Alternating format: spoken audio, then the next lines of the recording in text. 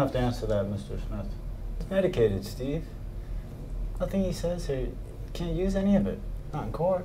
Then why the hell am I in this room interrogating him, Tom? You asking me? Why are you asking me?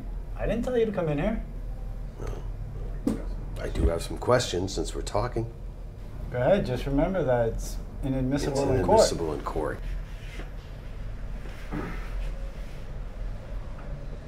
Light yourself on fire. There were kids out there, for Christ's sake. It was a manifesto. It was a demonstration, Steve. He never intended any harm for himself or anyone else. Pouring gas on yourself is not illegal. My client did nothing wrong. Thought the lighter would work. The lighter had no fluid.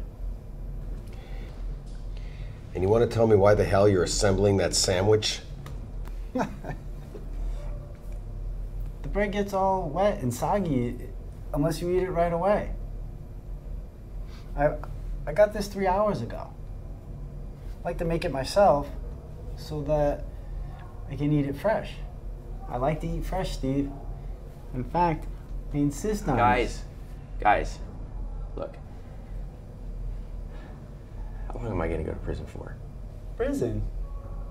Why would you go to prison? Pouring gas on yourself and writing a whiny manifesto isn't illegal. You can just go home. Oh, wait. I had a plan. I was supposed to change things.